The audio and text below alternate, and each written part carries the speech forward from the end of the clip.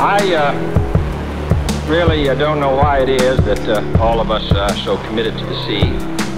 Except I think it's because, in addition to the fact that the sea changes, and the light changes, and ships change, it's because we all came from the sea. And it is an interesting biological fact that all of us have in our veins the exact same percentage of salt in our blood that exists in the ocean.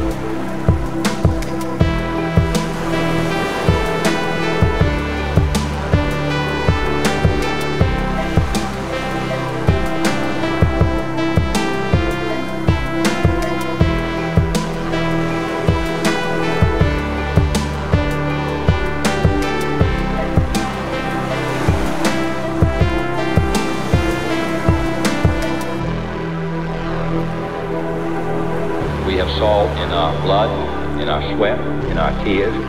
We are tied to the ocean.